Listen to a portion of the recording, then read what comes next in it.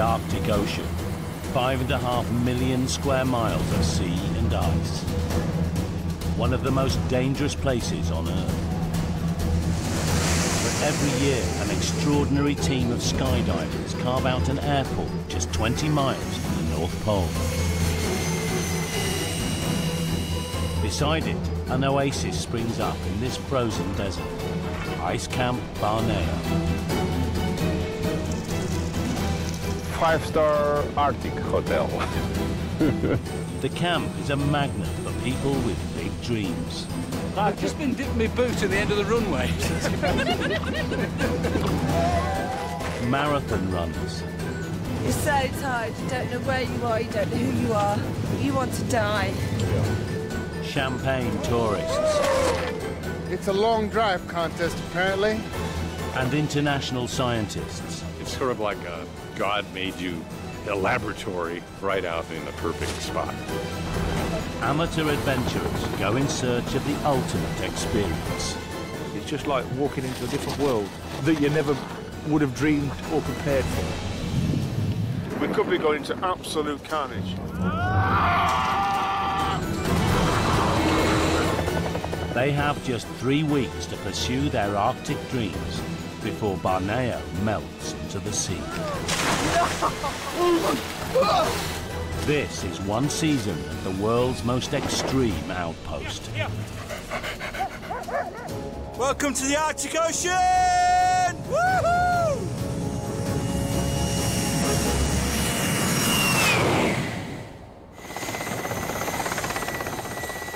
It's late March. Flying above the frozen surface of the Arctic Ocean, a Russian crew searches the ice. They're looking for a site to build an airport. Finding the perfect sheet of ice, strong enough to support the landing of a 30-ton cargo jet, is not easy. This piece of ice they choose from the helicopters. 3 days of flying around the North Pole to find this piece of ice to build the runway. Each year, the Russian Geographic Society sponsors the building of an extraordinary outpost on the ice, around 25 miles from the North Pole. They call it Barneo. As much of the ice sheet melts in summer, Barneo must be rebuilt from scratch every year.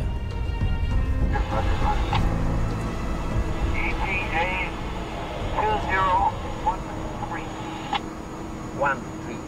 Once a site for the airport is found, the only way down is by parachute.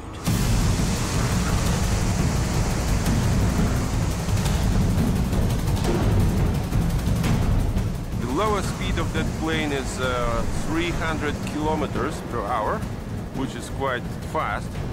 So when you're jumping out, you have to hit the blast with that speed, 300 kilometers.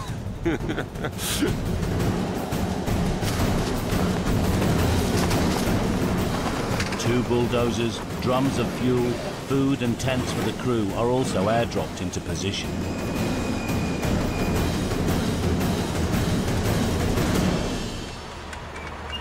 In temperatures of 40 degrees below zero, the team must create a runway like no other in the world. It has really deep snow from ½ meter to up to 1 meter snow. And for our tractor, it's really hard to move the snow away.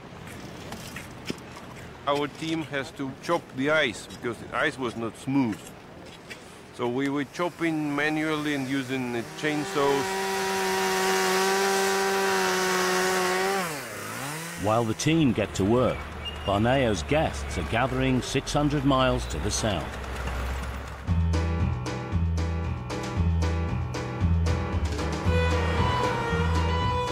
Longyearbyen, on the Norwegian island of Spitsbergen, is the most northerly town in the world.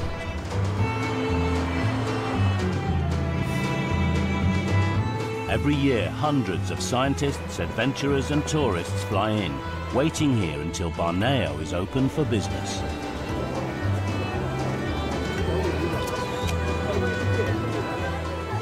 Among the first to arrive this season are a group of office workers from the UK. they'll be attempting a trek to the pole for charity. I'm really looking forward to it now. Now we've actually got here, it's taken a long time to get here. We're really looking forward to it. I understand it's minus 40 up where we're going, so it's going to be a challenge and an effort. I'm clearly the only idiot that's turned up without a jacket. This far north, the temperature only hits 7 degrees centigrade in the height of summer. Today, it's a chilling minus 20. It's very cold, yes. We've got a big thing ahead of us, haven't we? And we are just 6 ordinary guys. If someone had told me when I was a boy, you know, I'd be going on a trip to North Pole, I would have had a heart attack. I was born sort of on the back of the Britwell estate in Slough, so the North Pole might as well be the moon. That, for me, is just a boyhood dream come true, really. Around 500 people from 15 countries will go to Barneo this year. A large group of Japanese tourists have booked to fly from Barneo to the pole by helicopter. They're on a tight schedule. Yes, we are very exciting. Just 2 days in North Pole. Also making preparations in Longyearbyen is Barneo's boss, Misha Malakov. Future omelette is prepared here. Misha was made a hero of Russia for his pioneering Arctic expeditions. There's not much he doesn't know about the ice. The most difficult moment for a person who would like to go to the North Pole, it's just decision. I'm doing it. It's so unique. North Pole. Greatest feelings what they can experience in whole their life. In all polar expeditions, the most important person, not the boss. Cook! Who keep people happy. Everything here in Longyearbyen is ready to go. Okay. Misha calls the runway team to check on progress up on the ice. Пока, пока, удачи. Yeah, actually, not nice news from one side. Unfortunately, snow this season is a little bit harder and thicker than we expected. The runway team are struggling. It's minus 40, colder than usual, which limits the time the crew can work. The ice is old, which makes it extremely tough. It's taking longer than planned to cut and level. The airstrip is falling behind schedule.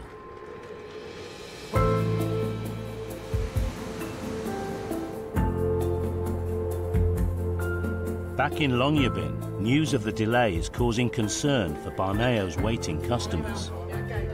My team is expected to fly in on the 3rd. That gives us 10 days to make the pole. So every day we're delayed on the runway being constructed is an extra, 10 miles we have to make on our project. Alan Chambers is a former Marine commander who now works as an expedition guide. He's been hired, along with Team Dr. Ed Coates, to lead the group of British office workers safely to the North Pole.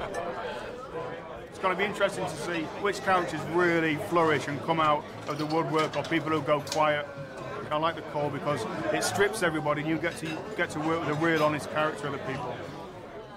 It'll be hard for all of us, won't it? But after having a good chat with Ed, the doctor, he's been to the South Pole, he's been around here, and Alan, this is his 10th trip to the North Pole. They inspire confidence.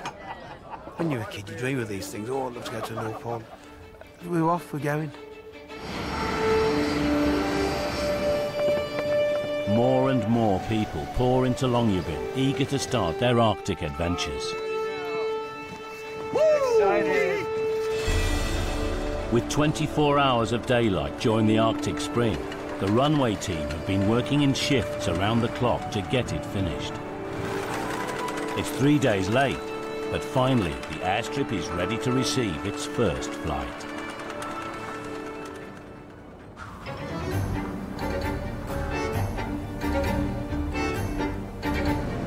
The airport at Longyearbyen is a hive of activity. The Russian crew are preparing for the first flight of the season to the newly created ice airport at Barneo. But they're 3 days behind schedule, and the strain is beginning to show. Actually, it's organized very well, but because it's our first flight in this season, it takes a lot of pressure, you know, and a lot of, maybe not a lot, but a little bit stress. Margarita is in charge of flight operations. We are taking right now the big tent for the people and the kitchen that we can start to prepare some food. Before any paying guests can fly north, Barneo's crew must first build the camp. A bewildering array of equipment is needed to support a community on the ice. TV set, tables, these are beds, generators, food, and toilets. Important stuff even in... oh, sorry, it's closed. The first flight of the season is in the air. Barneo's boss, Misha, can finally head out to the ice. No, I feel very exciting. For 4 years I haven't seen this ice, and for me each meeting with ice is always big emotion, and I have a feeling I'm flying back home. These people will be already their 10th season on ice. Believe me, 1 month on ice like 6 months in normal life.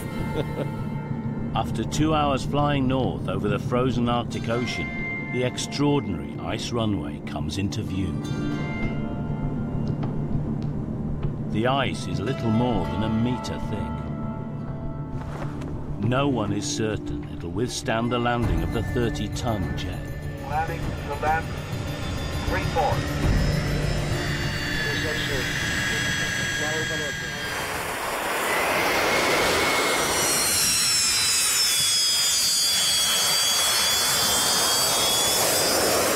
The successful landing is a great relief to the runway builders. Today we received our incredible Antonov 74 plane, so the crew is in a good mood now. Sasha is Barneo's number 2 and supervised building the runway.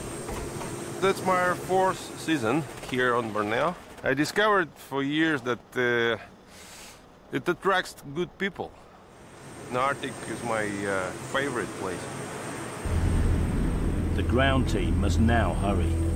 But the pilot keeps the engines running as the extreme cold could prevent them from restarting. The Antonov heads back to Longyearbyen. It'll soon return with the first paying customers.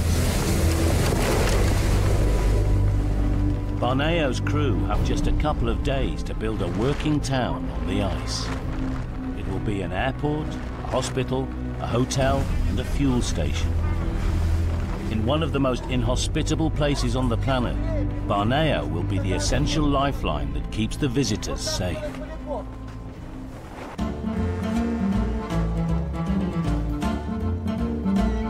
In Longyearbyen, ex-Marine Alan is putting his team of charity trekkers through their paces. It's his final chance to assess their skills before they hit the ice. Who's the guy off South Park? Is it South Park? George Clooney? No. Kenny? First, Alan must talk them through their unfamiliar kit. The main difference we've got here, you can see they've got skins on. Synthetic skins, right? So originally they were made out of seal skin in the olden days, and it's like stroking a cat. It's really soft one way, and then the hair sticks in when you go the opposite way. So it gives you that traction to shuffle forward, and even on a 45 degree, you've got no problem, you won't slip back. Never skied. I've done snowboarding, but not done skiing. But this isn't like skiing, is it? It's sort of walking with bits of wood on your feet. It's not skiing. Brian has even less experience. Today is his first time on skis. Alan, why are these so sharp? So they can stick into the ice. OK.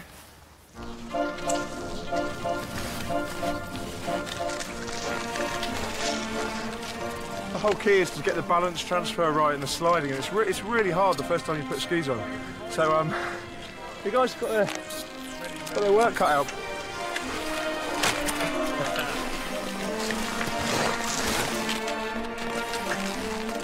Have you got any stabilisers?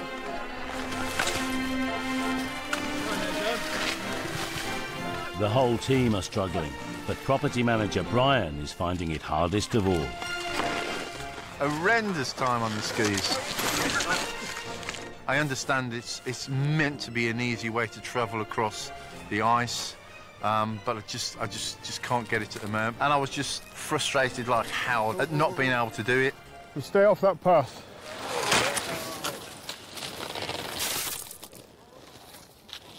Brian's had enough and heads back to the apartment. It's good for me to get the measure of the tolerance anyway. You know, 1 or 2 mistakes, people get upset. You just got to watch for these things when we get out there. It's only going to get harder. In Longyearbyen's most expensive hotel, the Japanese tourists are counting on a gentler route to the pole. They've each paid around £25,000 for a luxury Barneo experience. They'll be flown straight to the top of the world in a helicopter. But for the last 2 days, they haven't made it past reception. We want to go to North Pole, but the weather is no good, so we are waiting here. And tomorrow, we want to go to the North Pole. Yes, tomorrow we are going to North Pole.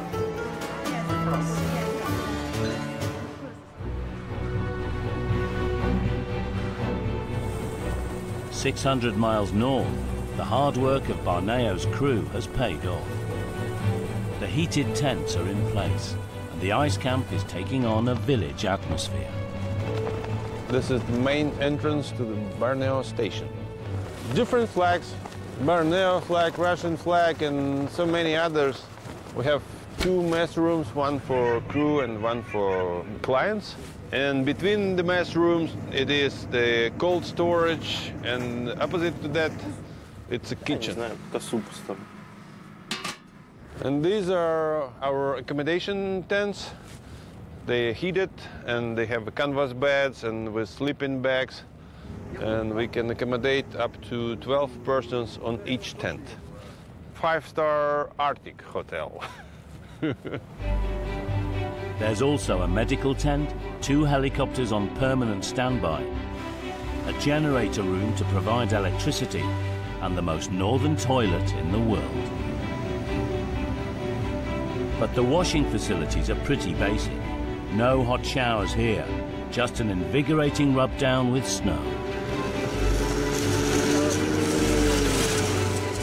With the final bits of kit moved into place, Ice Camp Barneo is ready to open its doors for business.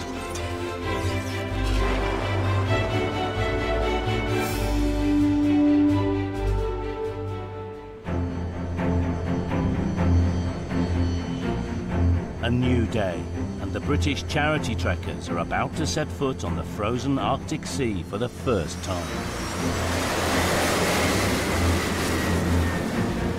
It's a long way from Birmingham for scrap metal dealer Paul.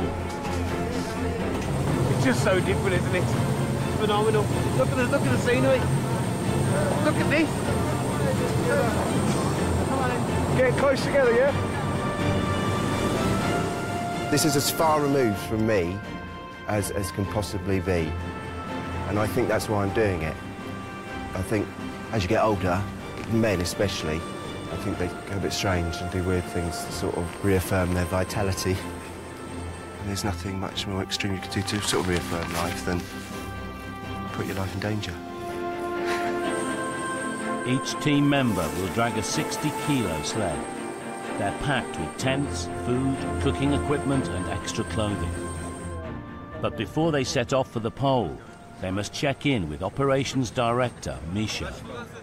He's responsible for their safety, and everyone has to play by his rules.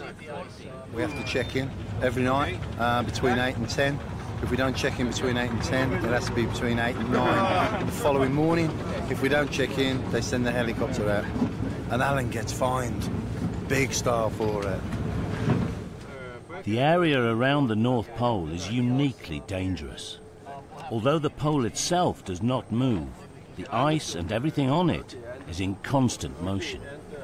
This is a North Pole and 90 degrees east. Barneo started from this point. For last 5 days we moved from 95 degrees to 55 degrees. Every day we are doing 7 kilometers. Just for your understanding. 10 is floating it 7 kilometers a day, which is unbelievable. So the runway's moving, the camp's moving, the toilets are moving, everything is moving at 7 kilometers a day.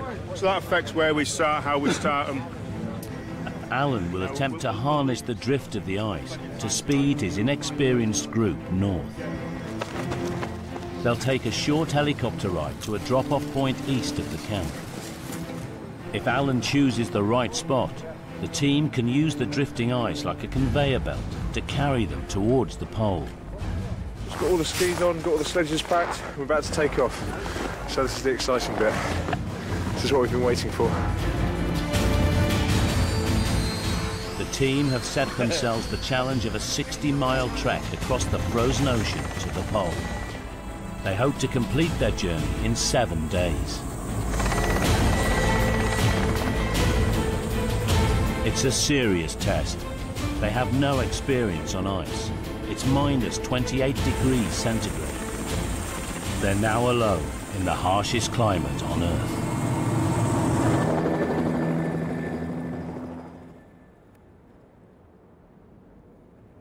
When that helicopter took off and it was just deadly silent and there was 8 sledges, 8 guys, you could see fear in some of their eyes. They realised then what they'd undertaken. It was like the loneliest place on the planet. I looked at Brian and his jaw just dropped. He looked devastated. And I thought, what have I done here? Why have I brought these guys out here? Are we going to die?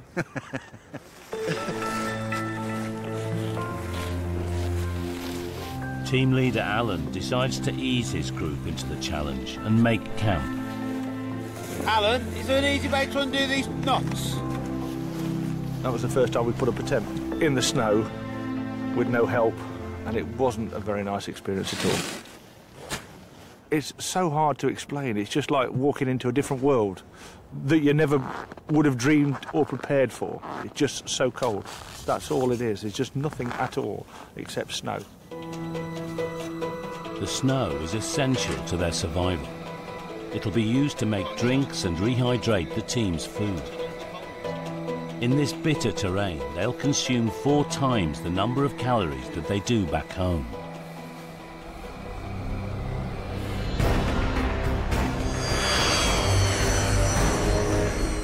Not every visitor to Barneo with dreams of the pole will get there on foot.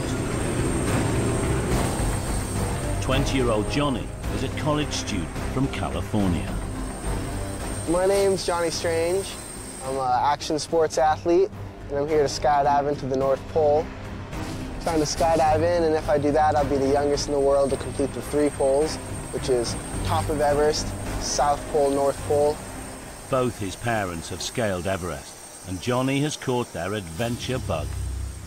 Pretty excited, but getting kind of nervous about the skydive, you know. If everything goes right, it should be good. Because if not, I'm going to smash into the ground.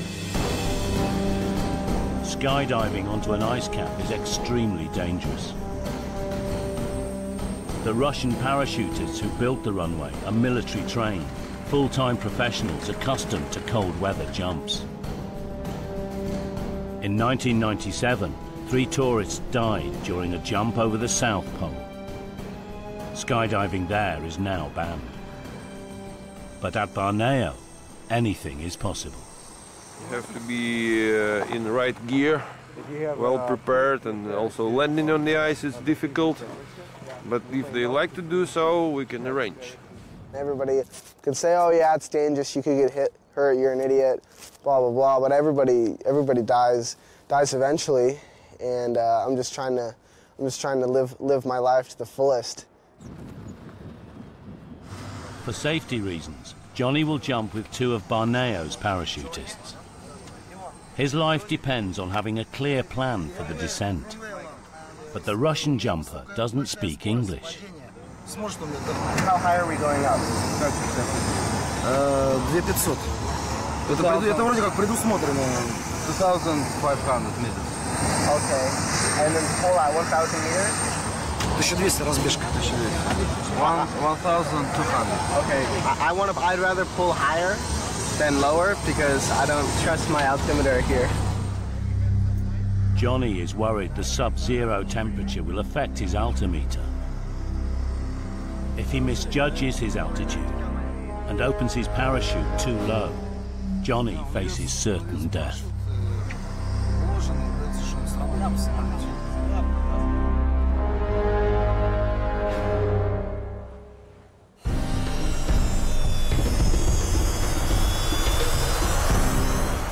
"20 miles from the North Pole, the ice airport is busy with new arrivals. Camp Barneo opened 3 days late because of problems building the runway.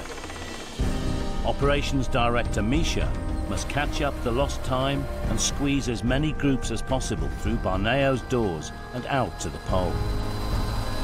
Yeah, but where are you, how far you are from North Pole?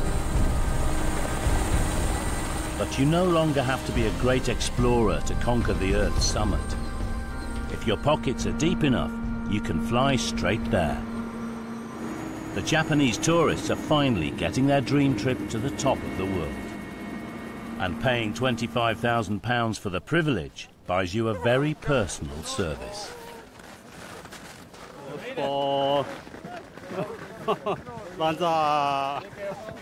Yeah, it's special place. Probably 20th time I'm in this special place already. Yeah, actually a nice spot here. I'm happy. Without a GPS, there's nothing to show that you're standing at the pole. But the Russian hosts have thought of everything. Camp manager Sasha has a party trick ready for the tourists. Congratulations for visiting the North Pole. In this case, we can cross all the meridians. So in 1 minute, you can make a round-the-world trip. All lines of longitude converge at the Earth's axis, making the North and South Poles the only places on the planet where it's possible to circumnavigate the globe in under a minute. It's fun. We are here in the North Pole, making a round-the-world trip and taking pictures. So it's really fun. You can see faces of people. They're quite happy. The tourists' brief time at the pole is up. It's back on the helicopter to Barneo, then straight off to the airport for their onward flight to Japan.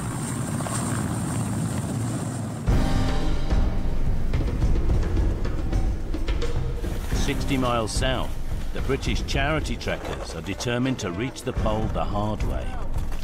Their first night on the ice has been a shock for scrap metal dealer Paul. It's cold. It's so cold. Possibly minus 35 last night. The only warm place is your sleeping bag, and when you're in it, you don't want to get out of it. Brian thought he had frostbite the first night in all his fingers, because the ends of his fingers had gone black overnight. And I said, Ed, come on, we need to look at this straight away. And Ed come back and said, I've had a really good look, and it's just the dye from his gloves had stained his fingers. The cold doesn't just make physical demands on the body. A polar expedition is a huge mental challenge. Being on your own, it's not a nice feeling. It's not. You can understand how Robinson Crusoe felt, but we had friends with us. But it was tough. You do a lot of thinking. You've got an awful lot of time to think. Mine just wandered back to my family, my wife, my 2 children, and there's nothing you can do about it. You just got to tough it out.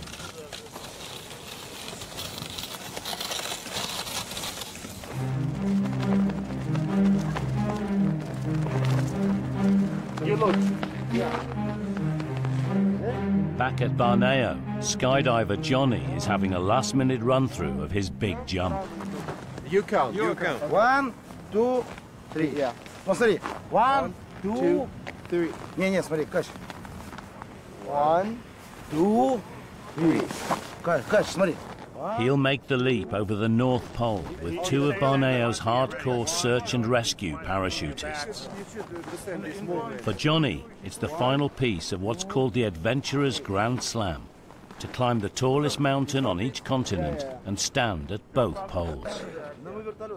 When I was 12, I climbed the tallest mountain in Antarctica, and then I went on to climb the tallest mountain on every continent, and I became the youngest to do so.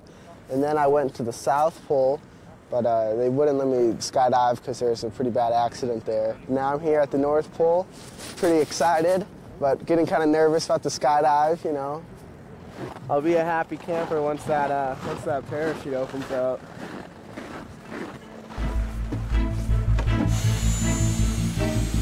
Jumping over ice is extremely dangerous. It's critical Johnny pulls his parachute at exactly the right altitude. But the featureless white landscape makes it much harder to judge the distance to the ground. During the descent, the effective air temperature will be minus 100 degrees centigrade. Johnny will be pushing himself to the limit. All the time before I do stuff, I always run through like worst case scenarios. I think of all the bad things that could happen and I run through each one individually and into what I do. So it kind of just prepares me for the worst, which makes me nervous, but it's just what my mind always does. 1.5 miles above the very top of the world. Months of planning, thousands of pounds of sponsorship, and a new world record all come down to this moment. There's something about like taking that first jump that's just so awesome. And for that one moment, you know, that minute, I'm alive.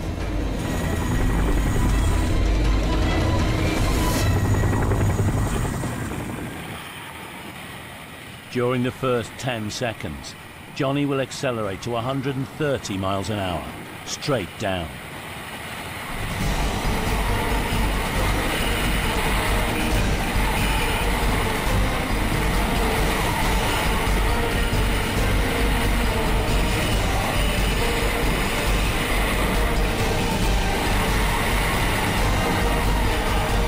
When he hits an altitude of 1,200 meters, Johnny must pull his chute.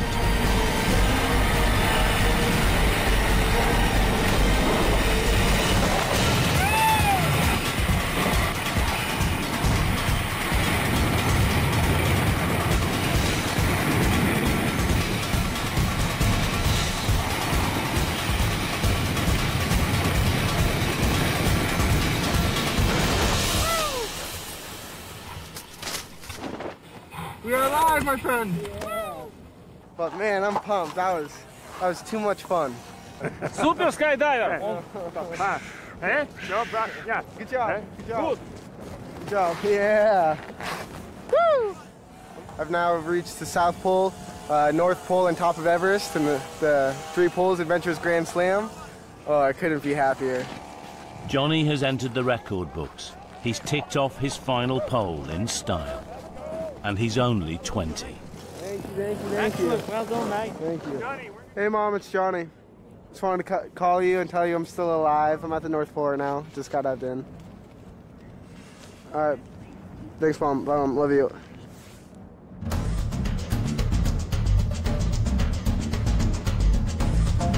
Barneo's ice airport has only been open for a week, but there's already cause for concern at the end of the runway.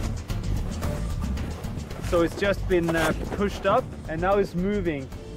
If you listen, you'll hear the sounds. I'll take the microphone over. It reminds you that the polar ocean is in constant movement. This huge pressure ridge, created when 2 sheets of ice collide, is a stark reminder of the deadly power of the frozen sea. It's when you wake up in your tent with this sound under your feet, under your ass. That's when you really know it's time to get up in the morning.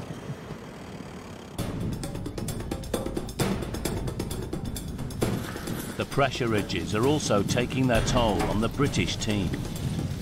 The charity trekkers have covered just 13 miles in the last 2 days. Awful, not enjoyable one bit whatsoever. terrain was not what I expected. You had to stop, unpack your skis and carry your sledges over these pressure ridges that form, and they were literally every 20 to 30 feet.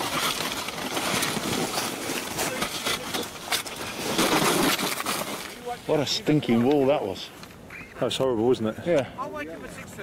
Man, 40 foot, nothing but rocks of ice. The wife thinks I'm nuts, but she understands.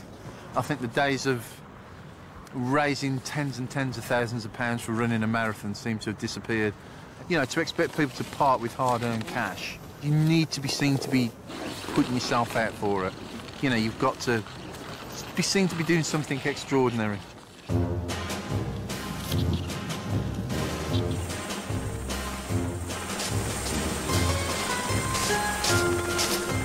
Barneo's helicopters are increasingly busy ferrying armchair explorers to the top of the world. But finding 90 degrees north, the exact point of the pole, is not that easy. Are you there? 59,999. No, that's not good enough. Well, it's 1 meter difference. No. The pole itself does not move, but the ice above it is in constant motion. It's not right there. You have to find 90. I meant 991. This makes it impossible to stand at the precise geographic point of the North Pole for more than a few seconds. There we are, 90, right there. Woo! Every point is south. After a quick spin around the world, the tourists indulge in a round of drinking. Russian vodka and American champagne in one glass. Yeah, на здоровье. На здоровье. It's something that we couldn't pass up. It's not inexpensive. For most of us, we're traveling halfway around the world, but it's certainly worth it. It's an amazing place that very few people get to see. Barneo helps people to realize their dreams, however unusual they may be. It's a long drive contest, apparently. The Barneo staff join in too, with mixed results. It will be growing, it will be bigger and bigger. Such type of activity, strange activity, but it means one thing. People got used for area of North Pole and started to use it for different things. It's wealthy tourists like these that keep Barneo afloat.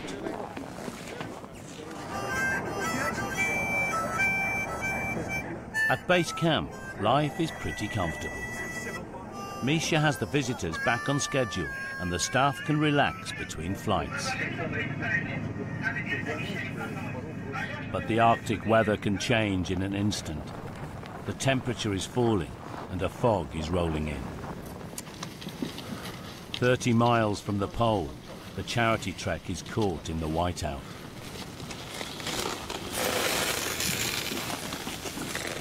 And it's at that point that your heart just goes down, your chin goes down a bit, because you're just thinking to yourself, we might not make this now. We're gonna, if this lasts more than 24 hours, there's a serious danger of us not even getting anywhere near the pole.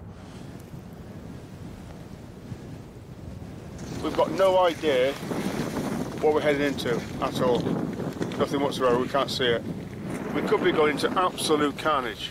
I just think it's a little bit unsafe going into that at the moment. All flights in and out of Barneo are suspended. The British team are totally exposed and alone on the ice. Going to the complete unknown. And I don't think that's a good place to be. Team leader Alan is worried for his inexperienced group's safety. Let's try and find our way back. The team retreat to their tents to wait out the storm. I've given the others an opportunity to start a game. What have we played so far? We've played countries beginning with the various letters of the alphabet, famous Stephens, which turned into famous Johns, then there was Chaos, and then we were going to play, we were playing Jack Nicholson films, and then Nigel walked out in a huff, because he said whenever he watches a film, he can't remember what it's called. Which, yeah, to me, why even watch it? Easy rider. For now, all they can do is sit tight and hope the weather improves.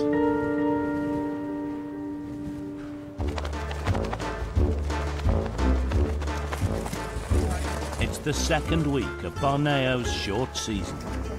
The weather has cleared and flights from the mainland bring in more tourists, scientists and adventurers. I saw huge pressure is just next to the ball, yeah. It happened, and I heard noise staying at the north. I heard a noise, huge noise. The improved weather means the charity trek is also back on course. After 7 days out on the ice, the British team are nearing their goal. It was a very hard day. In fact, every day has been hard. They've endured blizzards and bone-chilling temperatures, but finally they're in sight of the pole. John's kit, however, has had enough. Here we are, 200 metres away from the North Pole. My ski's broken in half, though the spares are broken as well. It's 200 metres to go, and you've broken your ski. Yeah, look at that. I hobbled the last 200 yards to the North Pole. It's not the most glamorous entrance. I should have sat on my arse and we would have drifted there enough now. All the guys joined together in a big line, and that's what this team was about. It was all coming together. It was a real journey for them, and so to all walk those last sort of 10 yards together, I feel proud to have stood there with the guys and to actually have experienced this incredible place.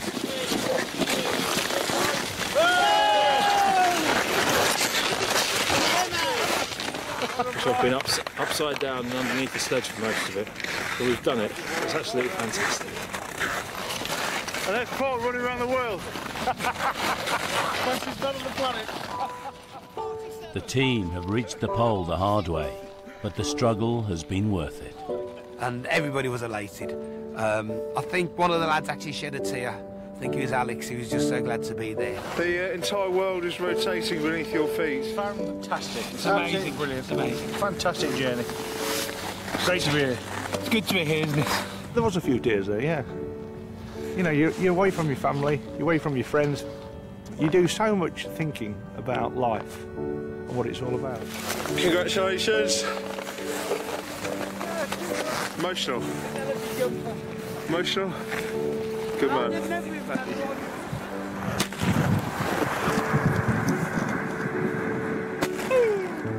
Just shooting flares off for the sake of it. Just hope the polar bear doesn't come past now. We're in trouble. Fortunately for the team, they don't have to make their way back to Barneo on foot. One bundle of skis, one bundle of poles. Make sure all these shovels go in, boys. By successfully completing their trek to the pole, the team have raised £250,000 for a children's health charity. To think that we've actually now achieved what we set out to do 14 months ago was fantastic, you know.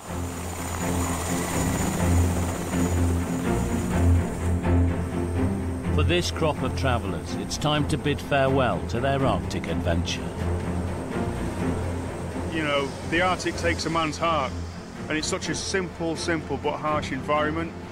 It's a very special place, you know, and it's a shame that we can't spend longer up here. So it's back to the UK, back to the grind. But I think it's good for the soul that you can come up here and do these things.